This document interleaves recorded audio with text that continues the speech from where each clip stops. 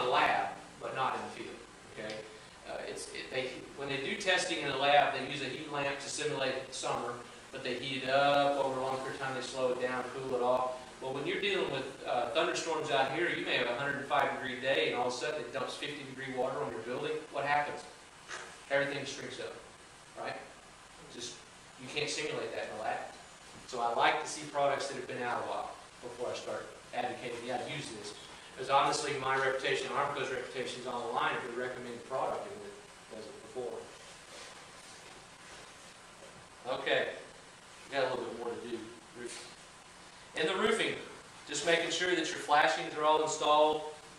This particular job is going to have, we use these photographs because this is the type of roof that's going on in this building.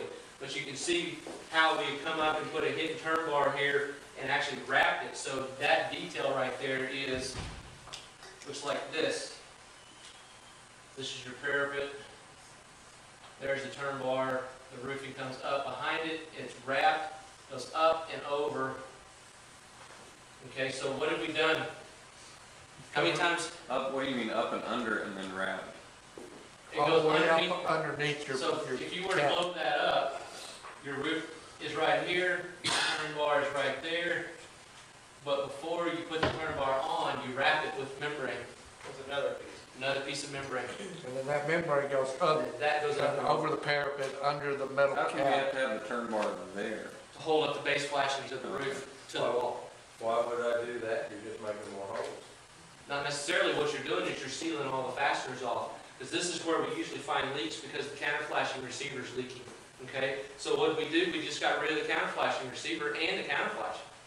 So there's no maintenance anymore. Okay? Also, roof warranties typically stop right here. Not one roof warranty I know typically goes more than 18 inches up. This particular roof has a warranty that if you do that, it goes up and over. So all of a sudden now your warranty includes that.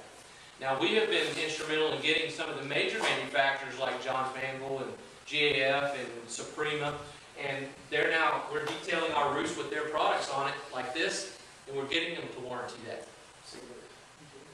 Okay, so you understand why we do that? We're trying to help build the building from a maintenance standpoint, so our owners don't have to maintain them as much. Why can't you run that sheet continuous on it? You need a break between the base flashing and the wall because the base flashing will want to have a tendency to stretch. The roof will pull. This whole roof is built as a diaphragmatic diaphragm. Okay? Structural engineer designed that deck to be bolted or welded to the joist. Those joists move in a horizontal fashion, trying to keep the deck actually keeps the building from racking. That happens, that'll start pulling away on those base flashings, so you want them separate. Okay? Also, that allows you to come back and re-roof the building without ever even getting into the coat later on. Right? Well, but if you wrap it like that, you wouldn't be able to get to your receiver. You'd have to cut all that out. Well, what you do is, yeah, there's a way to do that. You cut it right at the turn bar, and then you can redo all that. There's a way that you pull the membrane off and go up underneath it, and you butter weld everything back to its original condition. I'll think it works for it. It works. I promise. I'll never say trust me, because that's when you lose you. That's what a good, nice, clean roof should look like. Is that Yukon? It is. Mm-hmm. Is it? All those were Yukon. Oh, really? One of the things that I would point out when you have scuppers at a roof drain, an existing or new roof drain, existing roof drain, does everybody know the rule of thumb for locating overflow scuppers? Emergency overflows? We don't just use Texas. No. Okay, if you see someone trying to put a scupper in a wall that's 4 inches above that drain, so in that condition, here's your wall, here's your roof drain, and that scupper is sitting up here, and that's over 2 inches, you have a problem. Okay? The code says, and the way the building engineer designs the building is he designs that structural load for dead load or live load, okay, to handle at least 20 PSI. All right, that equates to 4-inch head of water over a certain amount of span on the building.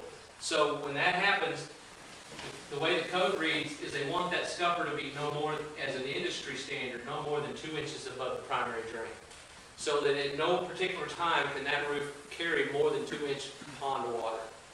So you don't overwork the load of the building, okay? So if you see somebody coming in and putting those scuppers in too high like that, stop, wave, red flag. That can cause your roof to collapse, okay? What's next? Good workmanship on the sheet metal, making sure that they have their brackets in place. They didn't have this built up on the mock-ups, but I actually made them build one up in the corner, even though we had it on, they did have it on the mock-up, but I made them build me a little corner here on the top of the building because the building itself was out of square, and I wanted to see how they were going to address that and get the metal to look right, okay? Yeah. That's not UConn, right? No, that wasn't you. You did this. Now, this was you. No, the other thing is using these hoods or goosenecks for this particular deal, where you have multiple pipes going in through the roof. The thing you want to look for when you're walking the job and your plumber says, I'm done, I've run all my piping, I need to put this hood on. The way we like to see this done is if this is your hood,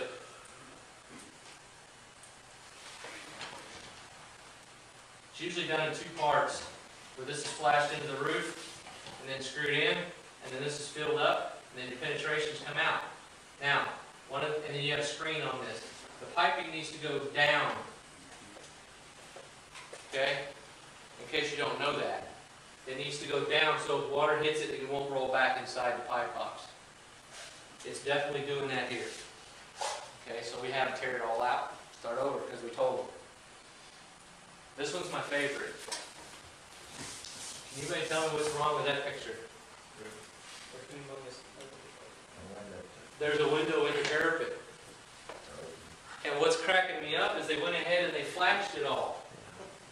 Well, you drew it. Yeah, you told them that. Didn't draw that. You drew it. So pay attention to your working surroundings is my point for these guys. You know, when they're, to me, if I'm the guy, maybe it's just me, but if I'm putting this rough carpentry on and then I go back in and set that flashing, I'm thinking, okay, wait a minute. There's a big void in the wall here. How's that going to work? Somebody should have asked a question. So that's my point. Get the subs to start asking questions. And this is also UConn, I think, right? Yes. Do you see how the transition happens here? The architect was going to have the through-wall flashing down here, and we talked to him about it, said, hey, why don't we raise this all up so it's all one line? Much nicer, much cleaner, and we get the roof all the way up to here. Okay, that's what we did, and it did end up being a nice, clean job. Because y'all did it. Thank you. Okay, that's it. You guys have any questions? You want to throw some more stuff? What ifs at me? I've got one for you. Okay. I'm in one built in 1951, which is older than everybody in here but Rick. The brick laid has nothing behind it. No flashing. You can go anywhere in this building and not find any moisture, any water. Because in 51, the brick mason took time to strike the back of that brick and make it solid lime. Because they parched the block, the brick, it Yeah, started it's brick block. Yeah, it's old It's brick. sucking moisture up. Is it a brick block condition? Brick veneer blocking Like inside? brick and red clay tile, which, have you ever seen red clay tile? I mean, it's dry, where's that moisture going? There's nothing there. I'd have to look at the wall composition to answer that question, but typically they did, back then, they had a better quality of masonry construction, and they did parch the back of the brick, okay? That helps a lot with moisture intrusion, because it provides almost a vapor barrier right there. makes it run down before it, Right. you know. It actually keeps it in the cells of the clay tile. Well, it's, the clay tile's just rough. I mean, it's nasty. But the brick has been parched probably 3/16, quarter of an inch. Right, right. Yeah, I don't doubt it. They don't do that anymore. They stopped doing that back in the 60s. Yeah, I do that. I just look like a kid. You get an A. Anything else? You want to stump the professor on anything else? No, you know, one of the things that I told, I think it was Ray this morning when we were out of the job, Bill and John and I, our company, we don't claim to know everything. We just try to know a lot about everything. We try to work with our subs, work with the generals, work with you guys. I mean, there was a lot of compromise on construction details that we did because you have a way of doing things, as long as they meet the intent of what we're trying to accomplish, I'm all open for it. You know, the stuff, sometimes they'll have great ideas. And this morning, we were talking to the glazier, I learned something from him. And, you know, I'm gonna try to stick it in my presentation for next time. So we're all learning this process, constantly trying to make a perfect building. I don't think we'll ever get there. I'd like to do that before I die, but, you know, I don't know if it'll happen, because you can't build and draw a perfect building. It's just, what do you do with what you have?